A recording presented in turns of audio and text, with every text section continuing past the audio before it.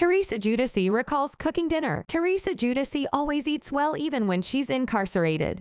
The Real Housewives of New Jersey star, 51, recalled being in prison for nearly a year at the Federal Correctional Institution in Danbury, Connecticut.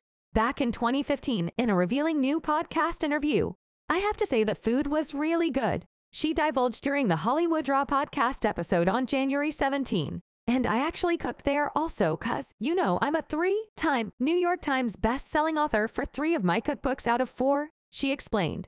Teresa doubled down on the claim that prison food was delicious. "I'm telling you, the food was so good," she insisted. "What was my favorite was when I first got there, they had banana nut muffins. I would have a banana nut muffin every morning. It was so good. And then they ended up running out of them, and I was, like, so mad.